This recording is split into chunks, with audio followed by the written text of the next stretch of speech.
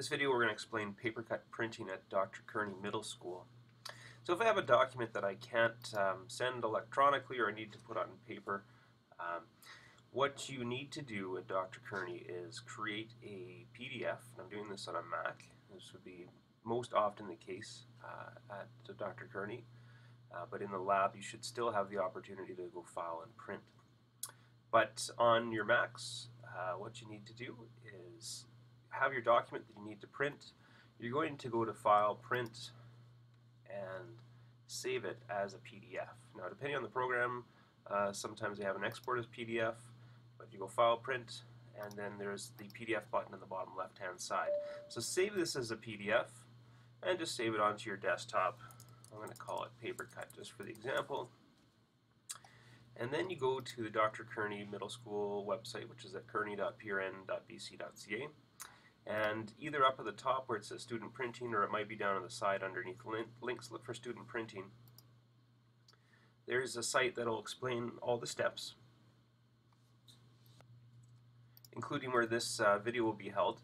And there's a link that says Dr. Kearney PaperCut service. Click on that, and this is where you're going to put your district-wide login account, so your username and your password. You don't want to share these because you have credits in your account, and if you share your district-wide login account, you could be losing your credits.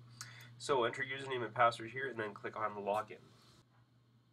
So when you log in, the first page you see is your summary. It shows you what your balance is.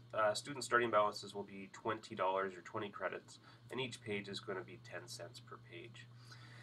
And you go to web print on the left-hand side, submit a job, select the web printer that's available to you. So I'm going to pick the library. I'm going to get number 2 here, print options and account selection. Just gives you copies for your options. Upload, choose your file. So go find that PDF file that you made, and upload and complete. And you'll see this will say submitting, it might say rendering, and then printing queued, and it'll charge me. So rendering job,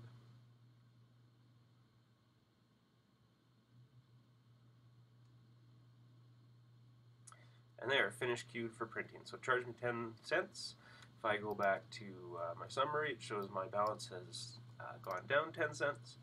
And make sure you log out after you're done your printing, and that's how you use PaperCut.